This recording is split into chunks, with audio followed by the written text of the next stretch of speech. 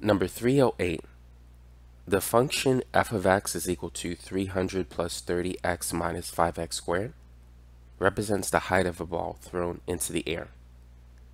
What is the maximum height attained by the ball?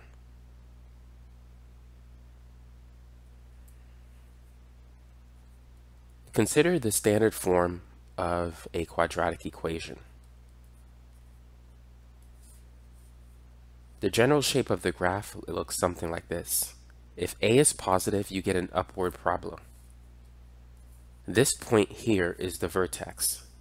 Notice that when a is positive, the vertex is the minimum of the graph, it's the lowest point. To find the location of the vertex, you could use this formula. X is equal to negative b over 2a, where b is the coefficient in front of x, a is the coefficient in front of x squared.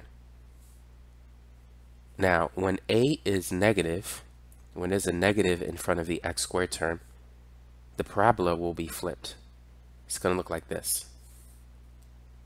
So the vertex, that is going to represent a maximum. You could still find it using this formula.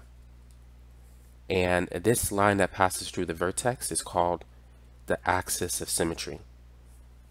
Its x is equal to a number, and that is the vertex of that number. Now, for this situation, we want to find the maximum height attained by the ball. Notice that we have a negative in front of the x squared, so we're going to have this kind of trajectory. In other words, the ball is going to go up, it's going to reach its maximum height, and then go down. To find the maximum height, we need to find the x-coordinate of the vertex, which represents the maximum position of the ball. Once we have the x-coordinate, to find the maximum height, we need to find a y value that corresponds to the x-coordinate.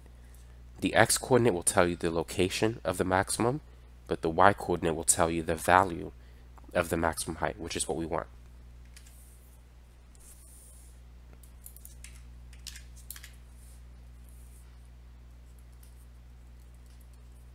So I'm going to write the function in standard form. Negative 5x squared plus 30x plus 300.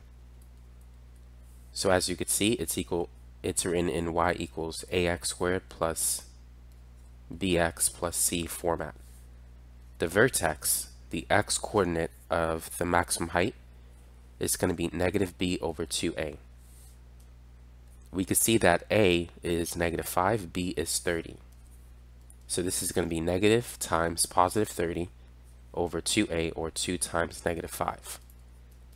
2 times negative 5 is negative 10. Negative 30 divided by negative 10 is 3. So the x-coordinate of the vertex, which is the location of the maximum height, is 3. Now, to find the value of the maximum height, we need to find the y value, or evaluate the function when x is 3. This is going to be negative 5 times 3 squared plus 30 times 3 plus 300. 3 squared, 3 times 3 is 9, 30 times 3 is 90, and 5 times 9 is 45, but that's going to be negative 45. Negative 45 plus 90 is positive 45. 45 plus 300 is 345. Therefore, D is the right answer.